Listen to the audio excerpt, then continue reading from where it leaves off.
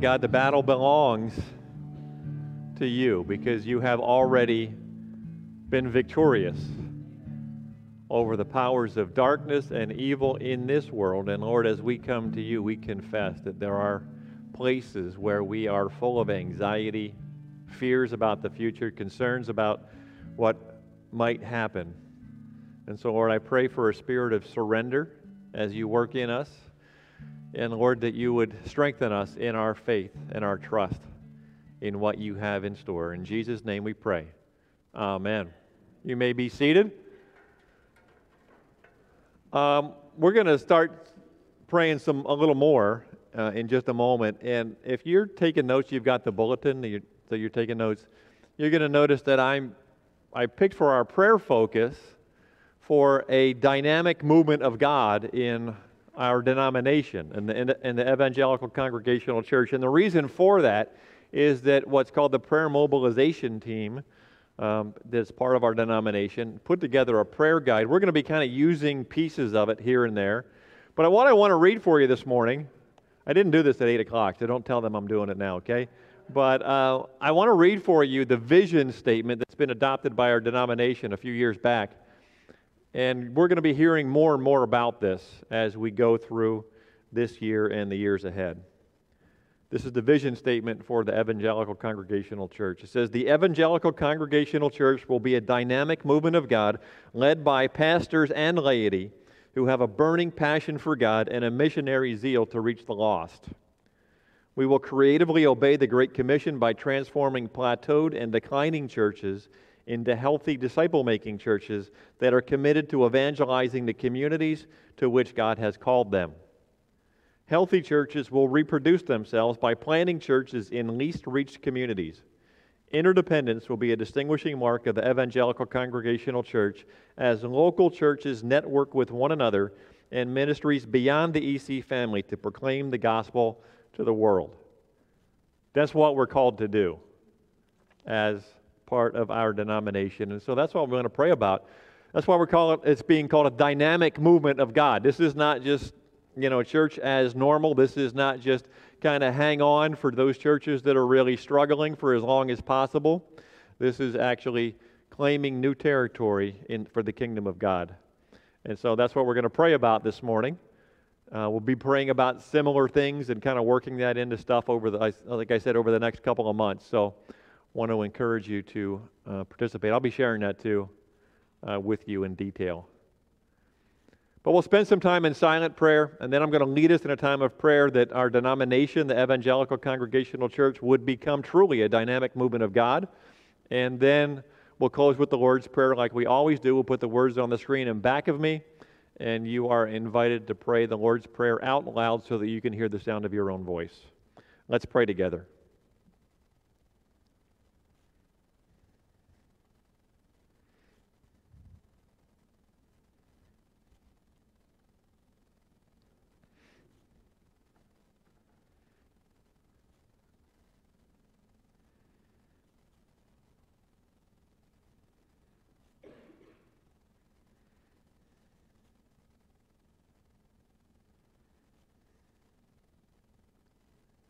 Lord God, we are grateful for the privilege we have to be part of the body of Christ as a whole and to come before you and worship this morning. And Lord, as we reflect for just a few moments on the leadership that God has raised up in our denomination, we're grateful for Bishop Randy and his ministry, his vision for what it is you've got for us as a denomination.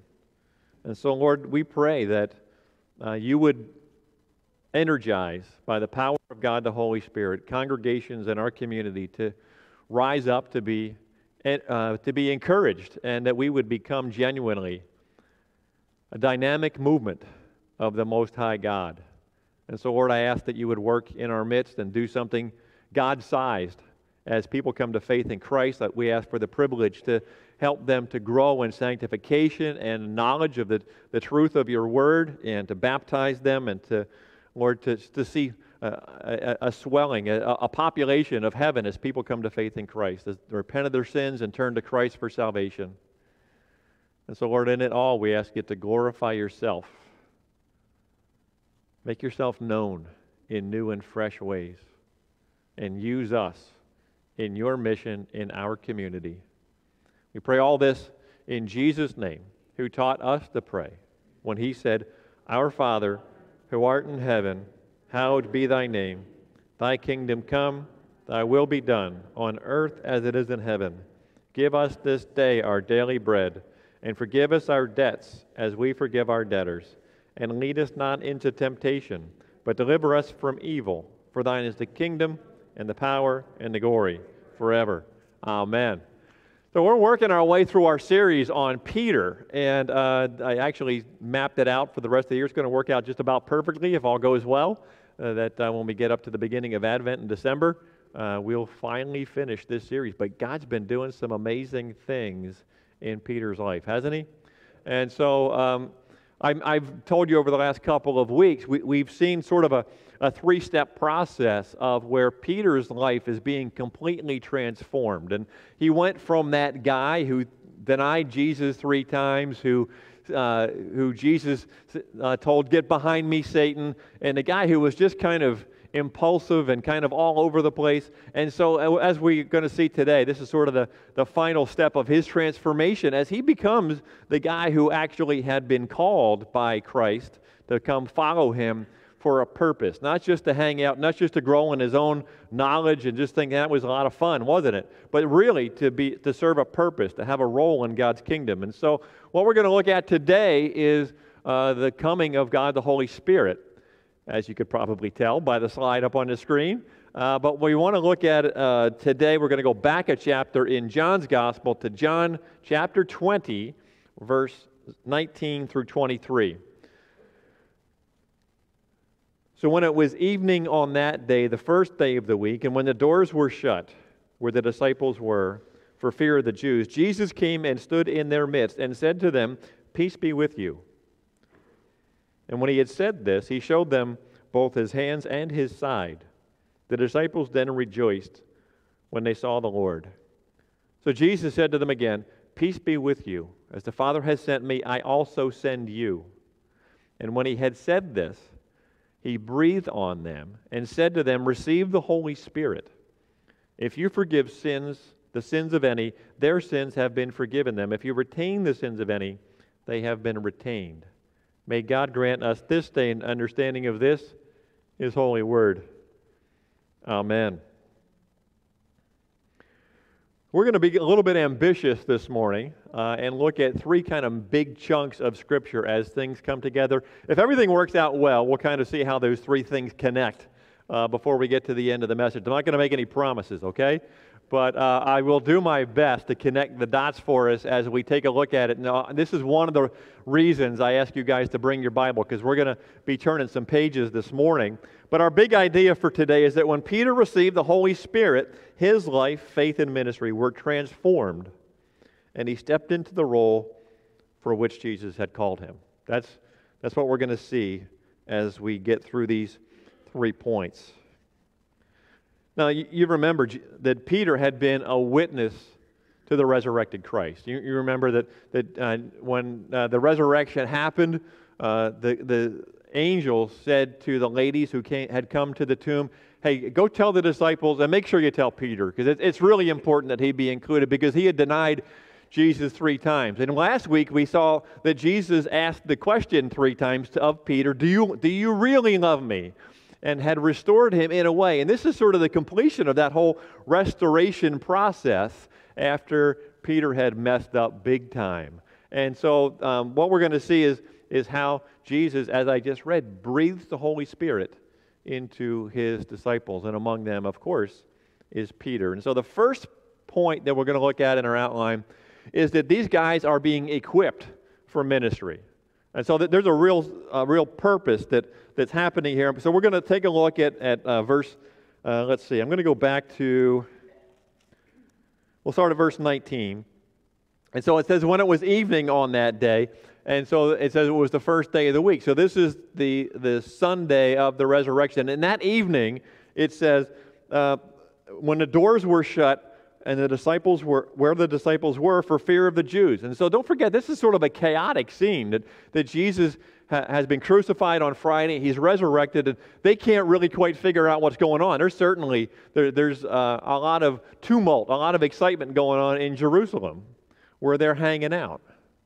And so they shut themselves into a room so that the Jews wouldn't come get them, right? And so it's a little bit like what happened to a lot of us over the last few weeks when the escaped murderer was running around in Chester County, and a lot of people suddenly were locking their doors at night and behaving a little bit differently and leaving their lights on and that kind of stuff. Because, hey, man, we want to make sure they don't come get us, right?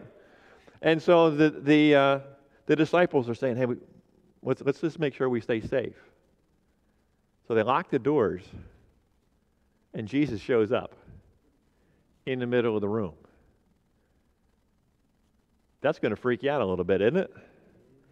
Right? And don't forget that he wasn't just spiritually resurrected like a Jehovah's Witness might say. He's physically resurrected. Because last week we talked about he's eating breakfast, right? Ghosts don't eat breakfast, right? And so he's physically resurrected, but he's still God. And so he's able to pass through into the room. That's going to get your attention. It's in a little bit. And I think they were like, their reaction had to be one of, what in the... You fill in the blank kind of, right? And so but I think that's why Jesus right away goes, peace be with you. It's okay. Peace be with you.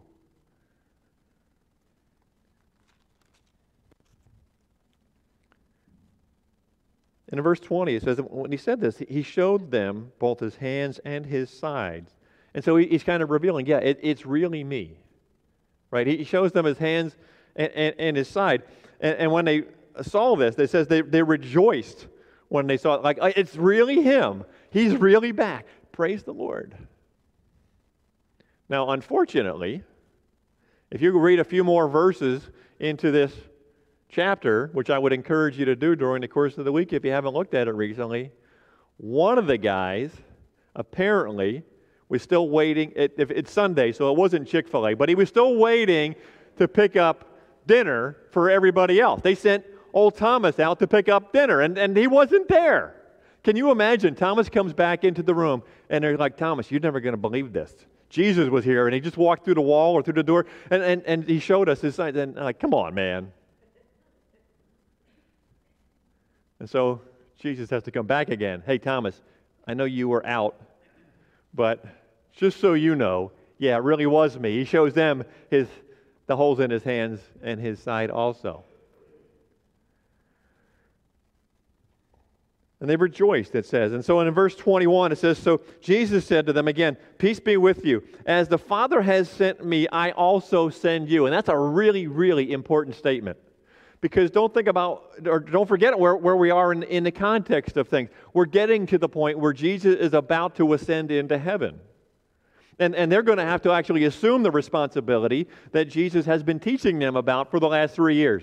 He's been telling them, hey, guess what? You're going to have to be ready. And that's why this transformation is not yet quite complete in Peter's life or in the other disciples' lives, because they're not fully equipped. They've got a lot of head knowledge. And they've witnessed some pretty amazing things, right? Jesus healing lepers. I always said, did I say leopards? Well, it's a cat, so I don't know. But anyway, this never happens at 8 o'clock. I'm just telling you. And I know it's not October yet. But anyway, lepers, the people that had leprosy, right? Jesus heals. He brings dead people back to life. I mean, he gives sight to blind, and not just to restore sight to blind people, but he gives sight to people that had never even seen before, been born blind. And he did and Peter and the other disciples have seen all of this stuff. And man, you got to think, man, we're on board. We got this. But Jesus goes, you're not quite ready to do what I've called you to do. There's one thing that you still need, and that is going to be God the Holy Spirit. And so he breathes into them God the Holy Spirit. Like literally breathe, like the breath. Receive the Holy Spirit, he says. Because he says, as God has sent me, as the Father has sent me, I'm sending you. And you're going to need God the Holy Spirit. And we're going to see the difference that that makes in their lives as we go. But to actually breathe into them, and like physically, literally breathe into them. Sometimes we kind of get confused about what's supposed to be literal and what's supposed to be figurative in Scripture. But literally, He's breathing on them, and He says, receive the Holy Spirit. And it reminds me, I don't know if it reminds you, but it reminds me of all the way back in Genesis chapter 2, when the first man is formed out of the dust of the earth. And his name was what, church? Adam. But Adam is formed. Not created ex nihilo, out of nothing, like everything else of creation, but he is actually formed out of something pre-existing, the dust of the earth. And like I tell you, every time I read that, I can't help but think about our Lord getting down on His knees in the dust and forming our bodies. And in chapter 2 of Genesis, verse 7, it says, the Lord formed man of the dust of the earth, formed, not created, but formed, and breathed into his nostrils the breath of life, and the man became a living being. The inanimate dust of the earth became animated, became alive by the power of God the Holy Spirit, by the breath of God.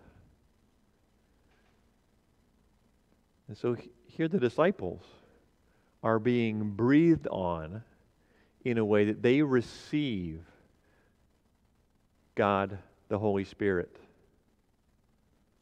in a whole new way, in a way that they couldn't have possibly understood. If you go back to the Old Testament, for example, we see God, the Holy Spirit, like comes, and by the way, God, the Holy Spirit is a He. We talked about this at our membership retreat yesterday at some length. God, the Holy Spirit, is not an it. He is the He. He's the third person of the Trinity. And that's why I'm usually, not always, but usually careful to refer to the Trinity as God the Father, God the Son, and God the Holy Spirit. Not an easy concept for us to understand. But we see God the Holy Spirit present back in Genesis chapter 1 when it says the Spirit of God hovered over the deep. God the Holy Spirit present at the very beginning of the Bible. But the disciples receive a new life in a way. And so they're called into ministry because they're going to need that kind of authority to minister in a way that they never had, because Jesus has been there to help them out. And in some ways to defend them and to instruct them and to rebuke them and correct them and to give them step by step, here's what you need to do kind of instructions. And He's about to leave and leave behind God the Holy Spirit. But there's the next couple of verses, or next verse, excuse me, I want to be a little bit careful about, make sure we understand it, because he says, receive the Holy Spirit. And then in verse 23, it says, if you forgive the sins of any, their sins have been forgiven them. If you retain the sins of any, they have been retained. And there's a little bit of confusion about that verse, and I want to see if we can't come to an understanding about what Jesus is actually telling them. Because if I were a Roman Catholic, they believe in what's called apostolic succession, that all the priests that are currently ministering in churches, wherever they might be, are in the line of Peter and the apostles. That's what apostolic succession means. They say, hey, Pastor, you're not, because you're not a Catholic. Nothing sorry for a different time, but what they say is what you need to do, if you want to have your sins forgiven, you need to come to us and confess your sins to a priest, right? You guys are familiar with that concept. I'm sure most of you, at least on TV or a movie or someplace, maybe you've experienced it personally. And so we don't do that because the Bible tells us that there is one intermediary between God and man, and that's the man, Jesus Christ. We go directly to God to ask for forgiveness. He is the only one technically who can forgive sins. And if the apostles received that as a literal instruction for them to do, there is no record of that anywhere in the New Testament. They never once forgive anybody's sins. They never once say, hey, come confess to us, and so we'll take care of it. But they continually, repeatedly, and always point to Jesus. But there's kind of an interesting principle, I think, but particularly if we look at our guy Peter, Because Peter, in Matthew chapter 18 and verse 21, goes to Jesus. It says he came to him and said, Lord, how often shall I forgive my brother who sins against me? How often do I have to forgive him? And he says, as many as 7 times? Do I have to forgive him 7 times? Then what's Jesus' answer? Anybody know?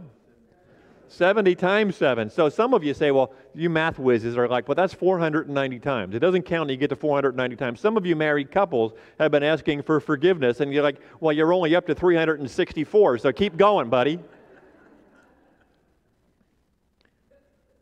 But see, I don't think that that's what Jesus is saying. He says you need to continually ask for forgiveness. We need to be people of forgiveness. And so when Peter, notice what Peter's question is. When he says, my brother sins against me.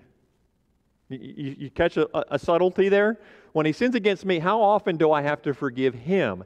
And Jesus instructs him, you need to be a person of forgiveness. Because he even tells us that if you don't forgive your brother, you don't forgive other people, don't expect that God's going to forgive you. That's the way that we're supposed to walk through life. We're supposed to have that spirit of forgiveness. But then if I go to Psalm 51, we're not going to put it up, but Psalm 51 is David's psalm of repentance.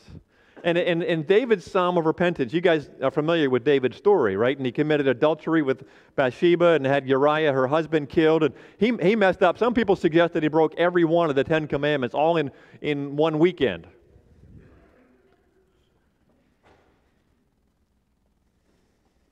But in Psalm 51, when David repents, he says to God, it is against you only I have sinned. And he goes to God for forgiveness. And so there's a biblical principle that if we offend somebody else, we hurt somebody else, then we ought to ask them to forgive us. Or if somebody has, we're supposed to forgive one another for the offenses that we cause. And honestly, if I've offended anybody that's here this morning or watching online, and I'm quite certain that I have, then I seek your forgiveness. When I offend God, when I sin against God, I seek His forgiveness directly. And so that seems to be the biblical principle, that when we sin against God, the Most High God, it is His forgiveness that we ought to seek. And we see that played out biblically and scripturally.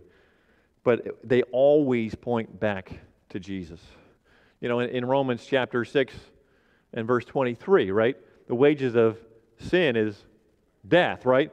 But the free gift of God is what?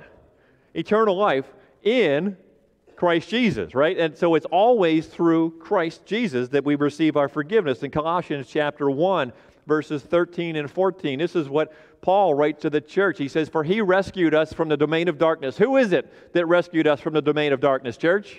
Jesus is the one that rescued us from the domain of darkness and transferred us to the kingdom of His beloved Son, in whom we have redemption, the forgiveness of sins. It is only through Jesus Christ that our sins can be forgiven. Amen? Amen. Thank you.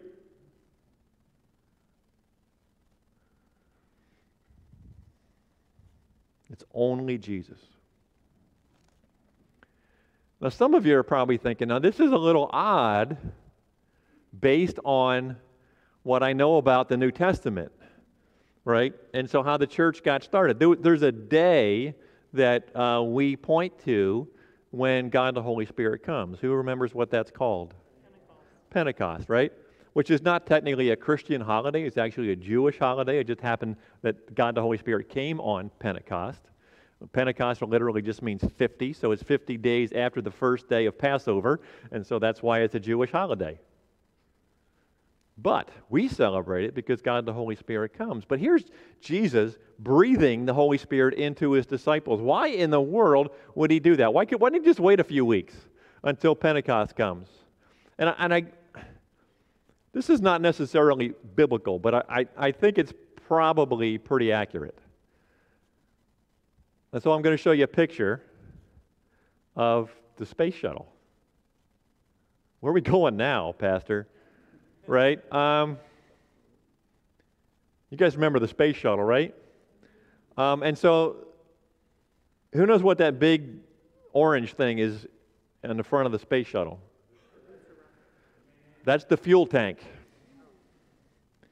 You guys remember when they used to paint the fuel tank white? The first few space shuttle missions, they painted it white. And somebody figured out how many thousands of pounds of extra weight the paint added. And they go like, let's just leave it primer. And that's why it's red. It's not white like the rest of the stuff is there. And so that fuel tank provides the energy through the rockets that they need to get off the planet. And you guys are really good at physics. 8 o'clock nailed this one. So I appreciate all the physics majors here this morning. But there's a physics principle that an object at rest tends to stay at rest. Very good. I had absolute confidence in you that you're going to get that one right. So, yeah, an object in motion tends to stay in motion. An object at rest tends to stay at rest. A basic principle of physics.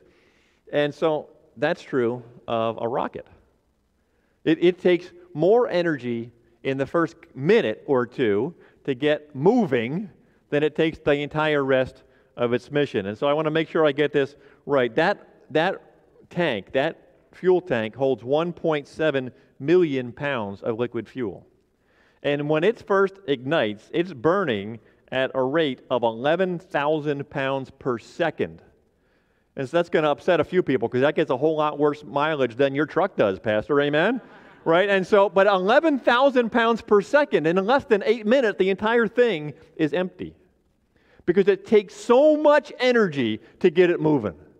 And then once it's moving, it takes less and less energy to keep it going. In fact, after it gets beyond the gravitational pull of the planet, when it gets into space, it takes about a bucket worth of fuel for the entire rest of its mission. But it takes all of that just to get it moving. I think at the beginning of the church, which is what we're talking about here, when Jesus is getting ready to ascend into heaven, and he looks at his apostles, he goes, you guys need a boost. Because it's going to take some energy to get this thing moving. Amen?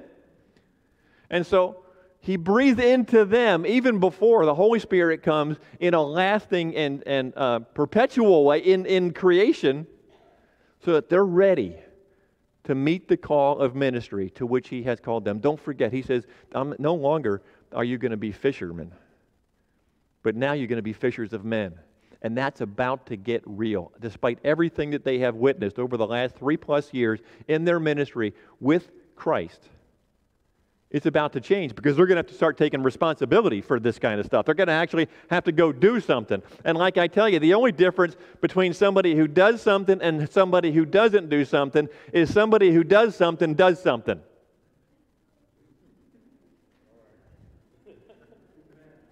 Some of you are going,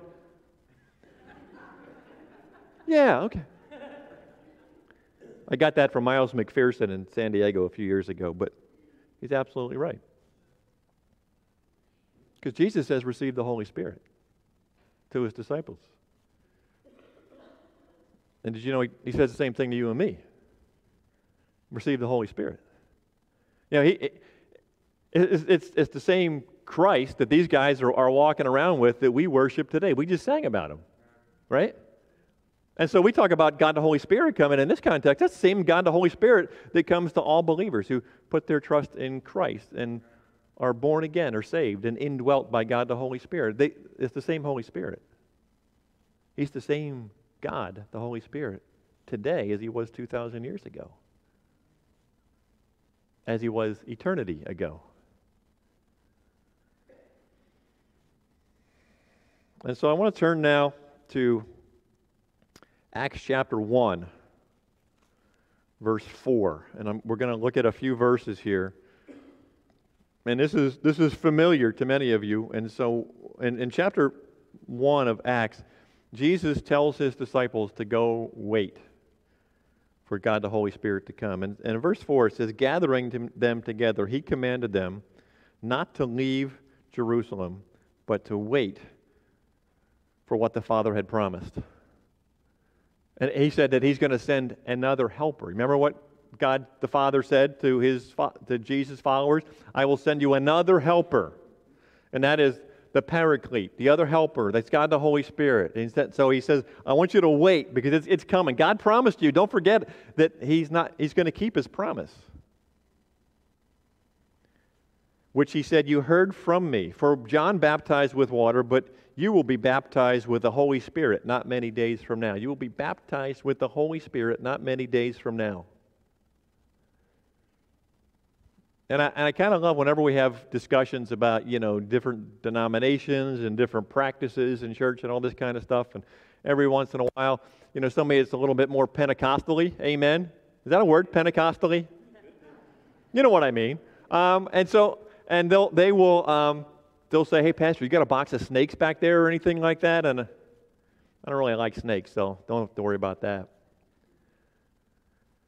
But there's a little bit more of a dependence on God the Holy Spirit in certain religious practices versus in others. And quite honestly, in some it doesn't seem like God the Holy Spirit is active at all. But what we do is we celebrate what God the Holy Spirit does. Because you remember we did a series on the fruits of the Holy Spirit. You guys remember that? Anybody want to give me all 9? Love, joy, peace, patience, kindness, goodness, gentleness. Right? And self-control. Yeah, we all get the self-control. Okay, good. I get it. But we understand that God the Holy Spirit manifests himself through the life of a believer, right? There ought to be some evidence of him in our lives. And so, what we're going to look at in just a moment gives us a picture of that, I think. But so what he says is that it's not for, so they ask him that question that everybody's been asking Jesus, right? And so now you're going to take over, right? Is that what we're waiting for? You're going to overthrow the Romans finally and take over? And he says, it's not for you to know the times or epochs which the Father has fixed by his own authority, but you will receive power when the Holy Spirit has come upon you. Amen? And so I know I quote that in Acts chapter 1, verse 8 all the time. You will receive power when the Holy Spirit has come upon you. But there is a specific purpose that Jesus says for which that power is coming. It's not so I can start pulling snakes out of a box and stuff like that. It's not so that we can run around like madmen and barking like dogs and flopping around on the floor and stuff like you might once in a while see on social media. He says, I'm sending you the power of God the Holy Spirit so that you can be my witnesses. And you can do that in Jerusalem, the local environment, because they are in Jerusalem, literally, and to all Judea. So it includes the Judah and Israel and Samaria, and so the broader kingdom and the remotest parts of the earth. And that's why I'm going to send you God the Holy Spirit. It's not for you to play with. That power is for a specific purpose for us to bear witness to the glory of God and to share the gospel with people that don't yet know Christ as their Savior. That's what that power is for.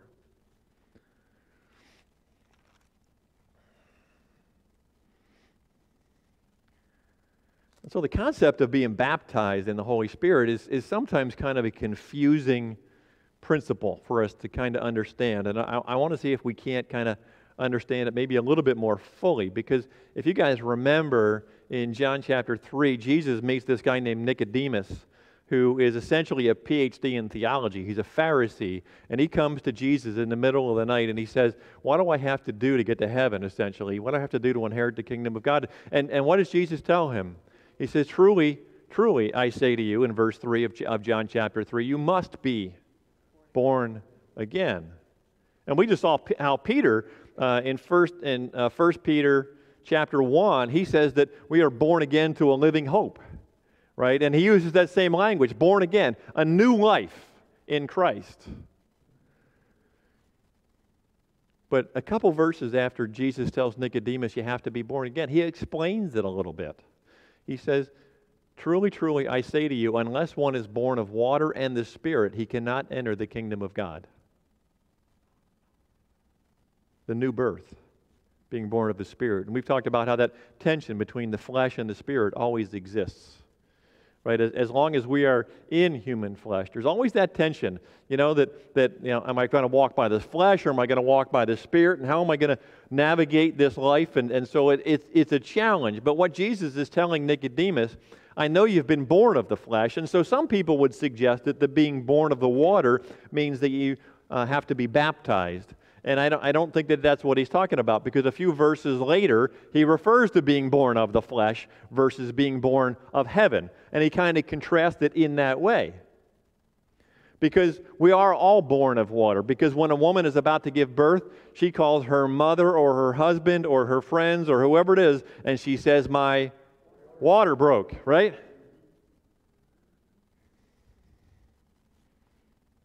Is Kim still here?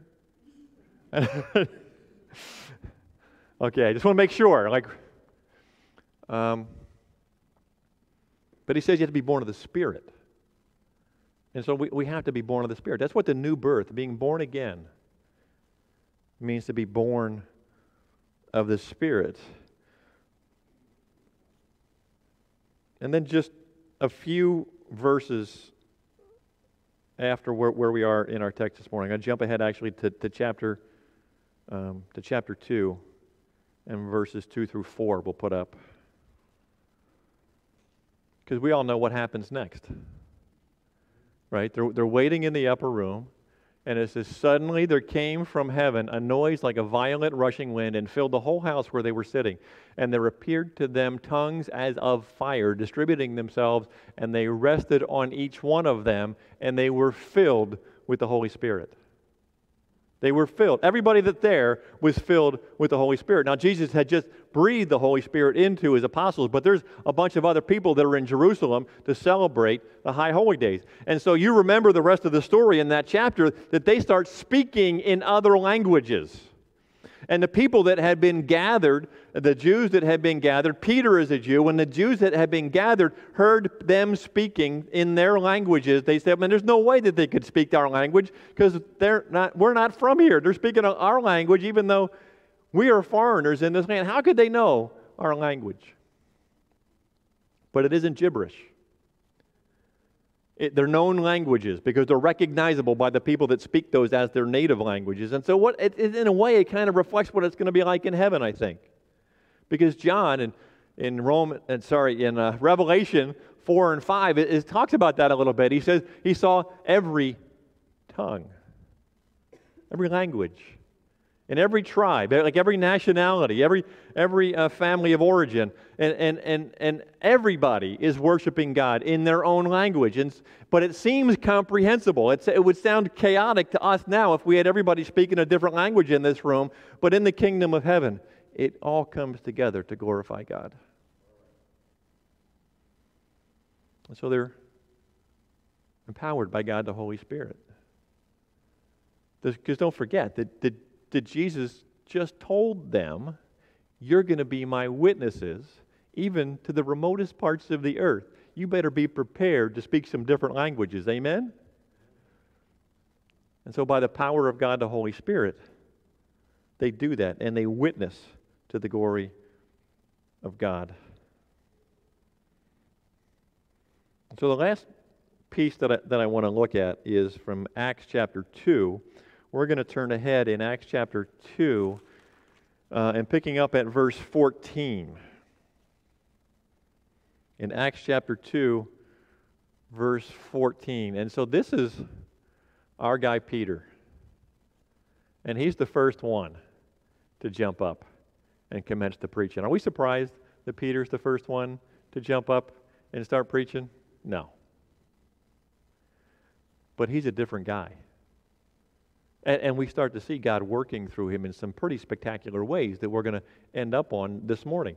And so God the Holy Spirit empowers him, right? And he stands up and he starts preaching.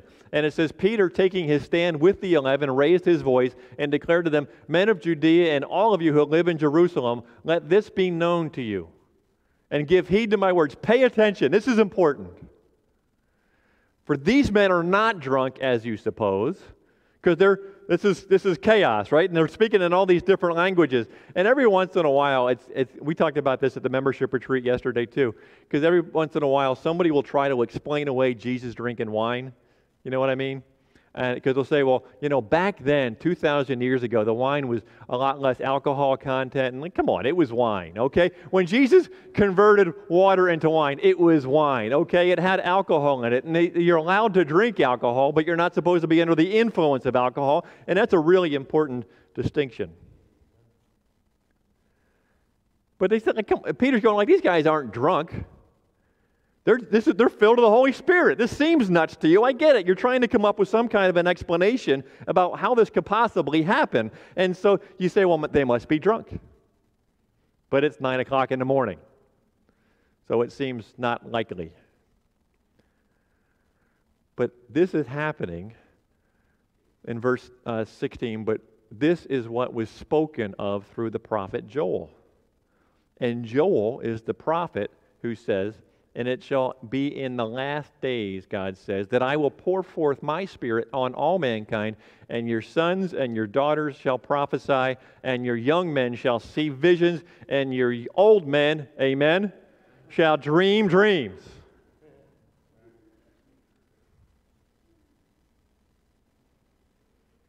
And so this sort of transient nature, if you will, of the activity of God the Holy Spirit in creation that we saw throughout the Old Testament. We see the prophets, Elijah, it says the Spirit came upon them and they prophesied. We see Saul, for example, the Spirit comes upon him and he prophesies. And then it says the Spirit departed him. But Joel the prophet is pointing to, at this point, at the beginning of the church age, the shift from into what we now call the church, the Spirit's going to come and stay. And you're going to see some amazing things through the power of God, the Holy Spirit. And so he pointed to that. And we're actually at that point in our text this morning.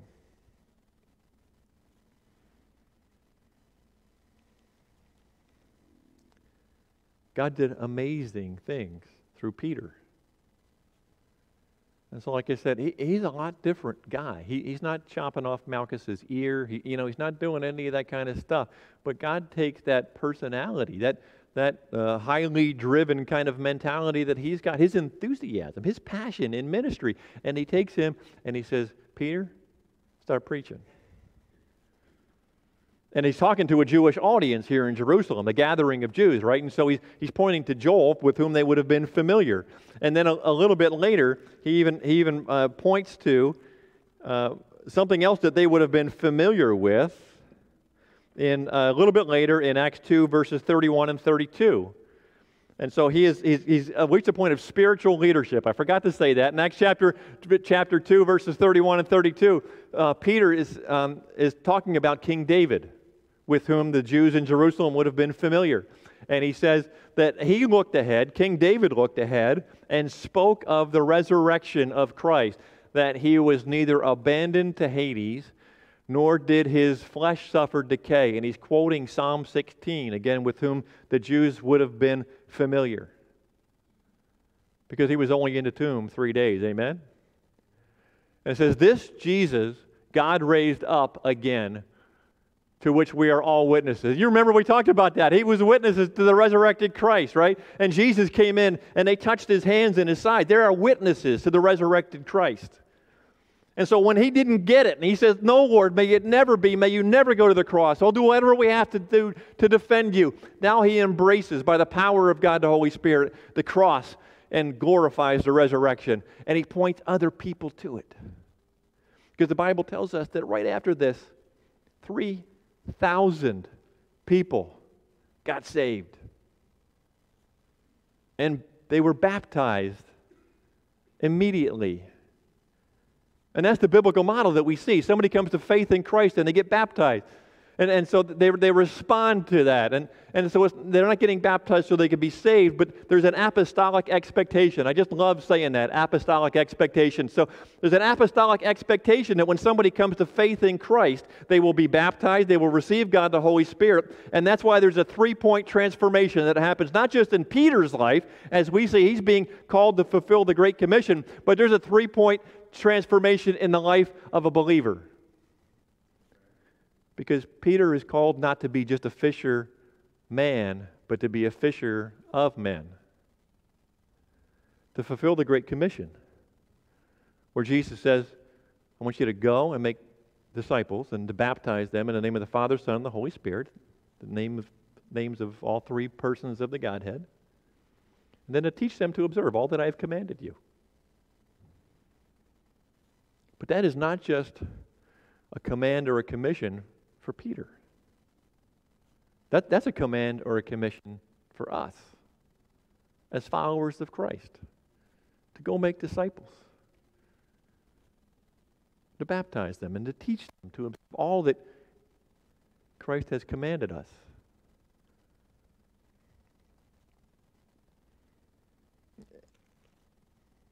And we see it kind of played out in a way that Peter really understands what we're talking about. And so when that whole forgiveness of sins thing happens in chapter 2, I'm going to take a look at verse 37. In Acts chapter 2, verse 37. Peter's been, again, speaking to a Jewish audience. So he's referencing King David like we saw in Psalm 16, and he's kind of pointing out how the crucifixion happened, and he's kind of calling them on that. And it says, when they hear this, and now in verse 37, when they heard this, they were pierced to the heart, and said to Peter and the rest of the apostles, Brethren, what shall we do? What are we going to do? We're guilty in our sins. What are we supposed to do? I just love when somebody says, what are we supposed to do? Because we know what we're supposed to do. And Peter says, repent, all of you, and be baptized for the forgiveness of your sins, and you will receive the Holy Spirit. Repent, it means turn away from our sins and turn to Christ. And so he's always pointing to Christ. Be baptized. Receive the Holy Spirit. The transformation process by which we each can be transformed. The offer that's been made. What God tells us to do is to put our trust in Christ. Turn from our sins and turn to Him. It's not that complicated. I get this. Sometimes we find ourselves resistant to it because sometimes it might seem too simple, or it might mean that I have to give up something. You mean want me to turn away from the stuff that I've been doing and the stuff that I love? And the people that I hang out with and the way that I live yeah. It's that simple to understand. Not always that simple for us to embrace. Like they say, the 18 inches between the brain and the heart is the longest 18 inches in the world. And so let today be the day that you turn from your sins and turn to Christ. And we're doing Baptism Sunday on the October the 8th, like I told you at the beginning of the service. And if you have not been baptized as a believer in Christ, the baptism does not forgive your sins, but it is part of the apostolic expectation that when we put our trust in Christ, that we will be baptized in obedience. And don't forget that Jesus said that whoever loves me is the one who keeps my commands. And don't forget, he said, make disciples and baptize them. So he doesn't expect there to be this big separation between the two.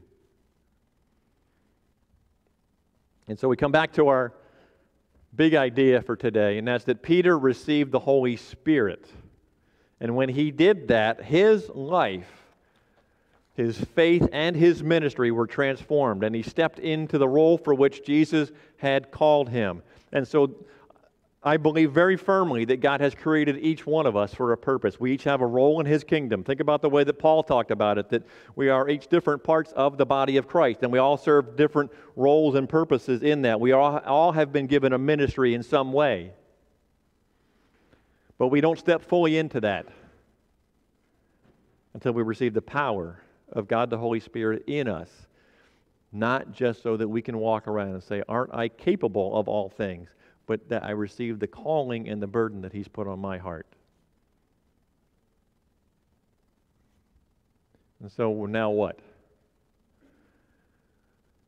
This is actually, I kind of ripped this off from the prayer mobilization team document that I shared with you, the vision statement for our denomination just a little while ago. And that's why it's in quotation marks, but I modified it just a little bit. But I'm just saying, ask God to move within our worship services and gatherings in new and fresh ways so that those who attend may recognize and enjoy the presence of God the Holy Spirit in our midst.